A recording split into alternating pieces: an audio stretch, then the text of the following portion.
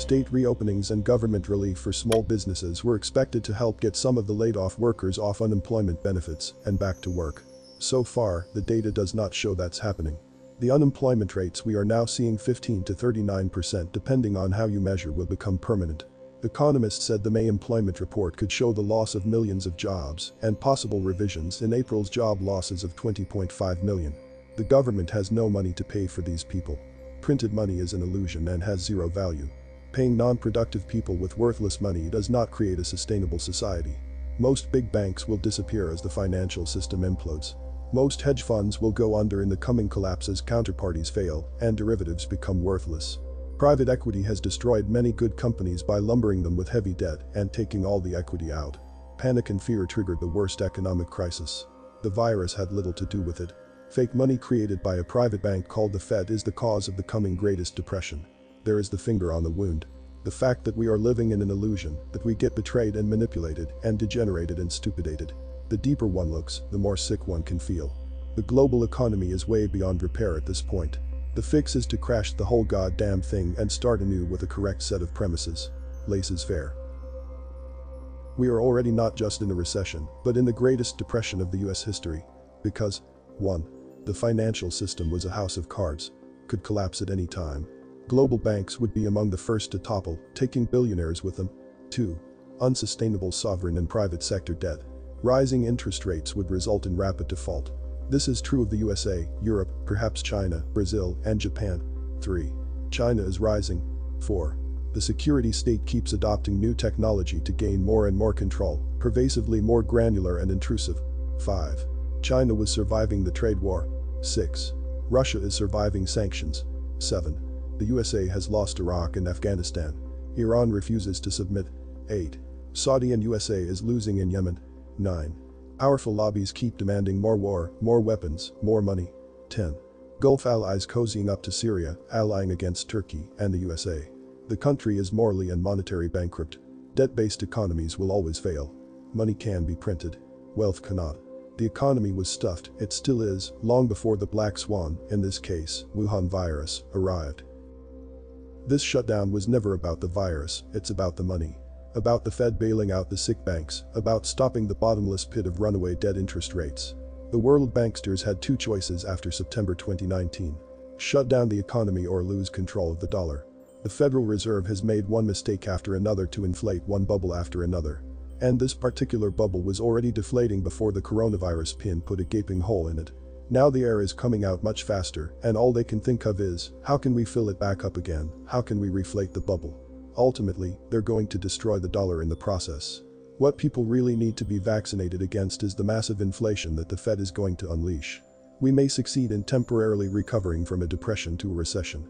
But then the economy is going to roll back over into depression again. What's going to make this depression particularly painful is going to be the rapid escalation in the cost of living. So it's going to be a combination of much higher consumer prices and, ultimately, long-term interest rates, as well as unemployment and a weak economy. The dollar is already defying gravity, it should already be coming down. I think once it starts to fall, it's going to implode. Inflation, by definition, is the expansion of the money supply. We've never seen inflation like this in America. The money supply is growing at the fastest rate in US history. Year-over-year, it's up about 25%. The Fed's balance sheet is just skyrocketing. Most of that increase in the money supply happened in the last 6 weeks. The amount of inflation that the Fed will be creating in the weeks and months ahead is going to be even greater than the amount that it's already created. Inflation is a tax, and it's the most vicious tax because it hits the most vulnerable. It hits the lower class, the working poor people who have savings. It destroys the value of a lifetime of savings. It destroys the value of the wages and salaries that people earn. We're paying for the government through inflation literally. Right now, half of every dollar the government is spending has been borrowed. We are borrowing right now as much money as we're collecting in taxes, and soon we'll be borrowing more than we're paying in taxes. But since the Fed is monetizing most of that debt, the American public is going to pay for all that government through inflation, rather than through taxation. Depressions are not economic events, they are the result of usurious forces using debt-based fractional reserve counterfeit currency based on nothing. And those forces' ruthless use of credit expansion and contraction. The real problems and thus the real coming economic history will be a cascade of mutually reinforcing feedback loops across all economic aggregates and all regional or national economies. Deflating a debt bubble inflated by more than 50 years of central bank and government politics will probably take around 20 years. CV-19 is just a perfect distraction and excuse. A recession is when my neighbor is out of work, a depression is when I am out of work. A depression is when your banker takes your house with only a piece of paper. Do we have a name for what is worse than a depression yet? How about the Great Chasm? Or the Great Abyss? Or the Bottomless Pit? Or how about the Years of Reckoning? Or the Extermination Period of Usury? The Slough of Despond from Pilgrim's Progress. The Great Destruction. The Great Pink Sock. The Great Heist. Because that's exactly what it is. That's what it always is. We talk about it 24 hours, 7 days, 365 days here, but the general public is asleep at the wheel. The seventh circle of hell. The Great Reset Apocalypse. I think that for 95% of the people, this virus is a nothing burger, but that does not mean it can be the catalyst for total economic Armageddon, which is happening right now, in real time, before our very eyes. There should never have been any lockdown. No one should have been bailed out. And no one should have been quarantined. Quarantine the sick rather than placing everyone under house arrest. Once the immunocompromised die and the healthy people gain immunity, this is a nothing burger. We can't delay the inevitable. People are going to die because they ate junk food and sat in front of a television, not because a virus is finally taking them out. POTUS is correct on this. We need to open our economy now. This shutdown charade must end, or the fallout will eclipse anything that this virus would bring. Americans need to start pushing back against draconian lockdowns.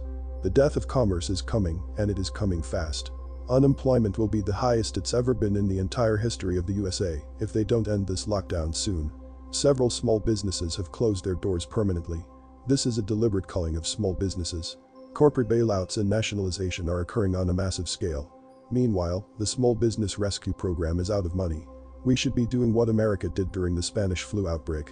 No one was allowed in public places without face coverings. The same should have been done today instead of this shutdown or takeover. The next phase of social distancing and contact tracing puts you in a FEMA camp. Absolutely, the whole thing is an epic farce, and you're supposed to clap like trained monkeys. Stage 1, recession. Stage 2, depression. Stage 3, suspension. Stage 4, extermination. Guess which stage we're in?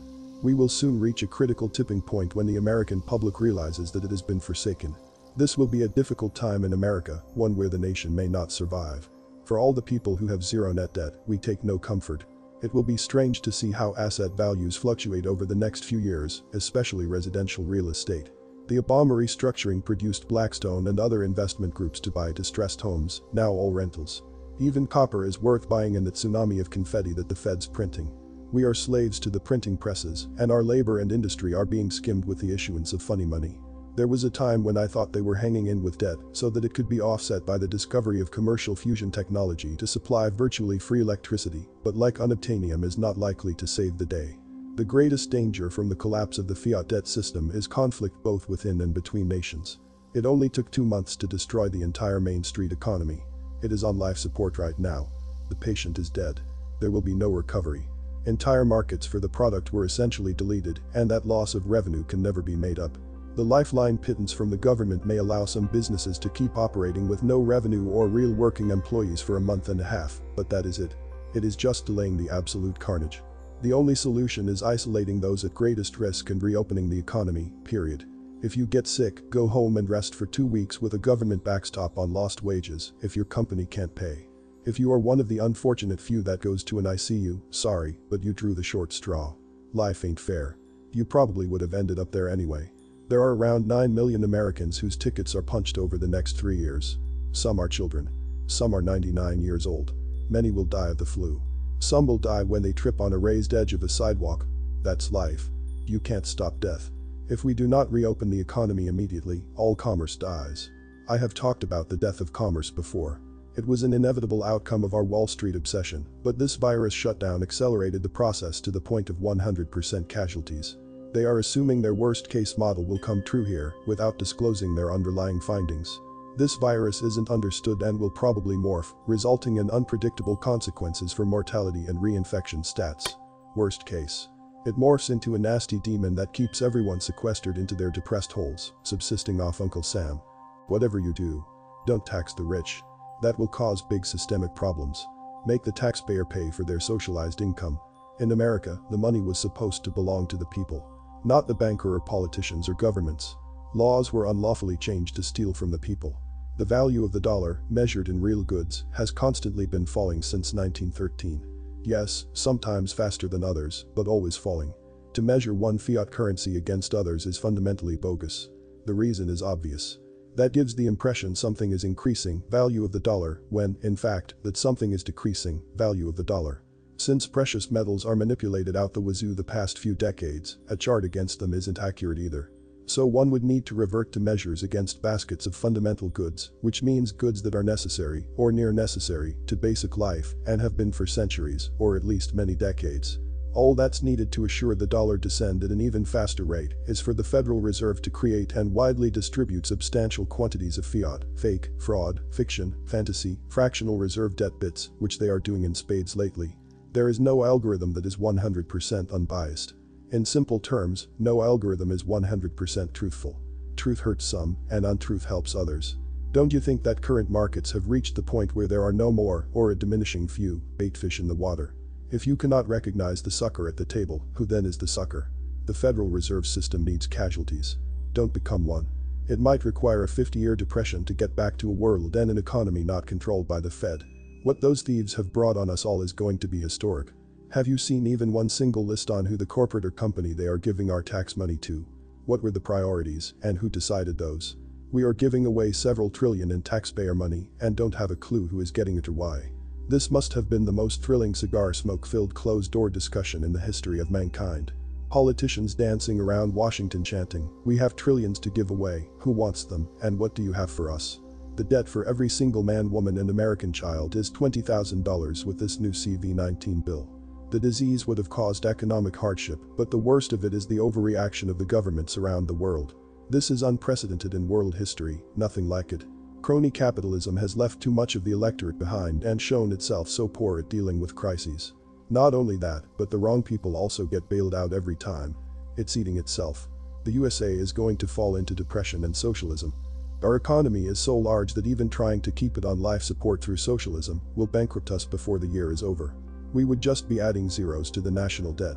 The world could smell what we are shoveling and would have no part of it. Socialism is not a system, it is a dystopia. Capital exists by force of nature. The drive of each individual to assert rights of self-determination. To gain the maximum amount of satisfaction with the least amount of resources, including labor. That is the typical result of a collapsing democracy. The government attempts to maintain control. Instead of allowing a reset to occur, their interventions lead to unemployment and ultimately reduced living standards, which they then promise to partially restore by more intervention. That cycle repeats until full-blown communism is reached. Socialism and depression go hand in hand. They'll be attempting to take gold soon, just like FDR, once the economy really tanks. We are already in socialism. That's why there's going to be a depression. Republicans and Democrats don't care about debt anymore, just print more money. Did anyone ever doubt that the whole problem lies in the excessive greed in the financial markets and how insiders make fortunes for themselves and those around them at the toss of a coin, while losing for the public in the same toss? Wake up, it is all rigged. A few days ago, during food riots in Chile, reported asked older women why is she rioting, and she said that she is hungry because the government doesn't provide her with free money. This is ultimately the fate of many parts all over the world in a few years. Whole generations of zombies who can't last 1 week without government nanny. I have a firm belief that humans are incapable of democracy, as they have proved after the gold standard was dropped in 1971. They will always vote in the idiot who promises more new debt. Global debt end of the year will be at $270 trillion, or close to 500% of GDP, before derivatives bubble or unfunded liabilities. This shithouse is going down no matter what propaganda index says. The problem is that what is coming is even worse than democracy. Opportunity wasted, but then again, maybe 2% of humans just want to enjoy life in peace, and the other 98% are by design collectivist non-player characters. The illusion of freedom will continue as long as it's profitable to continue the illusion. At the point where the illusion becomes too expensive to maintain, they will just take down the scenery, they will pull back the curtains, they will move the tables and chairs out of the way, and you will see the brick wall at the back of the theater. Frank Zappa. This was Everything Inside Me channel. Please like, share, and subscribe. Stay safe and healthy.